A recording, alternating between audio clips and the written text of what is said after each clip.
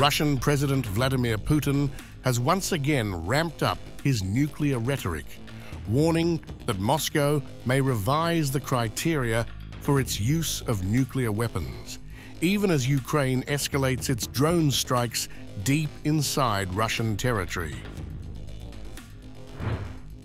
The latest Ukrainian attacks, including strikes on Russian border regions, have raised fears that Putin might be inching closer to pulling the nuclear trigger, something Kyiv and its Western allies seem willing to risk as the war drags on.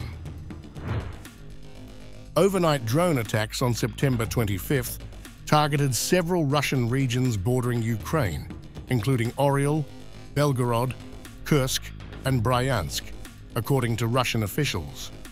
Ukraine has increasingly relied on drone strikes to weaken Moscow's military infrastructure, and while Kyiv often refrains from directly claiming responsibility, these strikes have become part of a broader strategy to wear down Russia's war machine.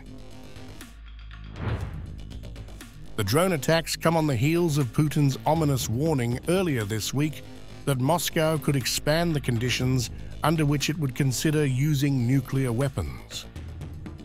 Speaking at a Russian Security Council meeting, Putin suggested that Russia might respond with nuclear force not only to an existential threat, but also to intelligence of a massive launch of missiles or drones crossing its state border.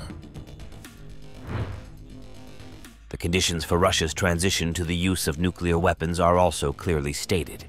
We will consider this possibility upon receiving reliable information about a massive launch of air and space attack weapons and their crossing of our state border. I mean strategic and tactical aircrafts, cruise missiles, drones, hypersonic and other aircraft.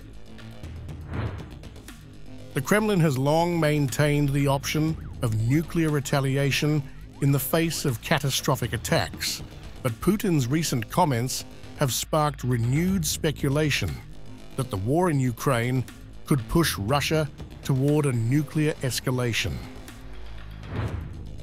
The revised version of the document proposes to consider the aggression against Russia by any non-nuclear state, but with the participation or support of a nuclear state propose as their joint attack on the Russian Federation. While the statement fell short of declaring an imminent nuclear strike, it underscored how the Kremlin's nuclear doctrine remains fluid, evolving with each new phase of the war in Ukraine.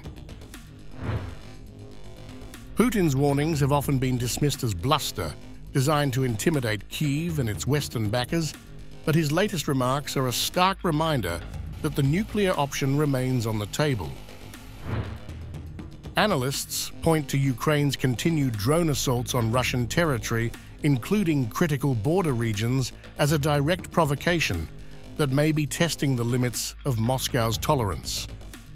By launching these strikes, Kyiv is effectively daring Russia to act on its threats. And yet, despite Putin's warnings, Ukraine shows no signs of backing down. Drone strikes have become a regular part of its military campaign, aimed at pushing back Russian forces and destabilizing Russia's military supply chains. The attacks on September 25th saw at least 7 drones downed over Russian territory, according to Russia's defense ministry, with no reported damage.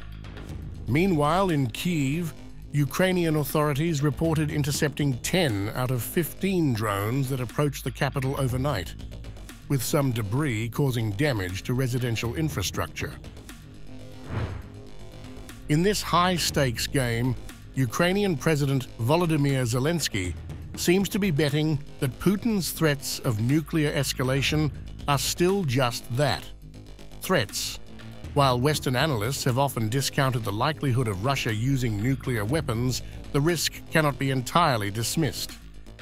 Putin's recent warnings have introduced a new layer of uncertainty in a war that has already sent shockwaves through global security frameworks.